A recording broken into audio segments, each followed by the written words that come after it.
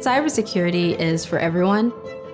Most of the time we think it's rocket science, but when we lock our doors every day when we go into the house, that is security. We're doing the same thing when we're online, and we want to do the same thing with our kids.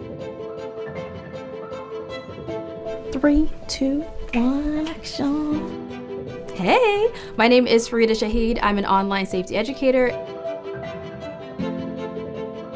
Today, I'm going to tell you the #1 tip to protecting your kids on online gaming or honestly any other platform. So the first thing you want to remember is tips. Pretty easy. Trust, integrity, privacy, security, and safety.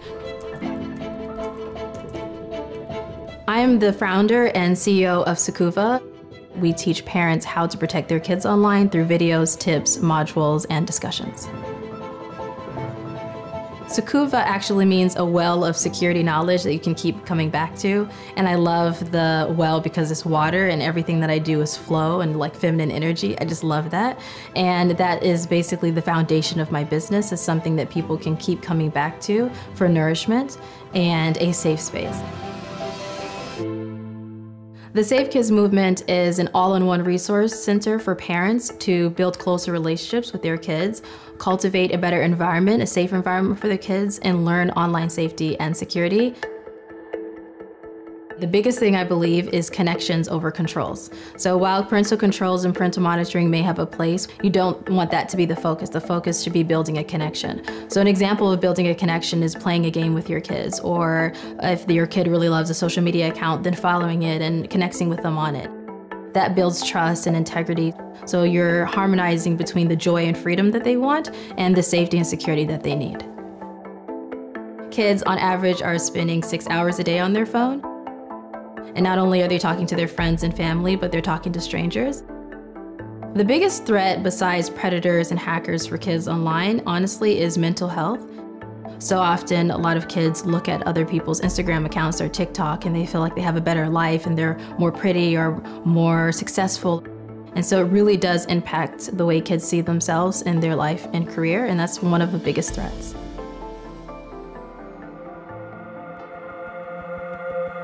I was born in Maryland, and I lived here since I was 8 years old. And then from 8, I actually moved to Riyadh, Saudi Arabia in the Middle East. I gained a deep love for psychology, human behavior, culture, language from that. And then I was introduced to tech because my father worked in tech and security. In education, my first introduction to that was my mother. She was a teacher. So I basically combined my love of education and tech into what I do now.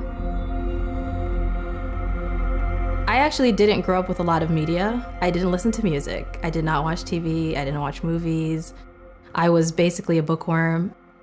But I always really loved gaming. As I started getting older, I started getting into voice chatting. And so I would be in a room, a voice chat with like 30 or 50 other guys, and I was the only woman there. It matured me really quickly, and I also realized that a lot of people had different reactions to me being a Black female or being even a Muslim female. Because I'm so free with myself, I'm very open, I will talk about anything under the sun. Relationships, I would talk about sex, I would talk about like the books I was reading, psychology, human behavior.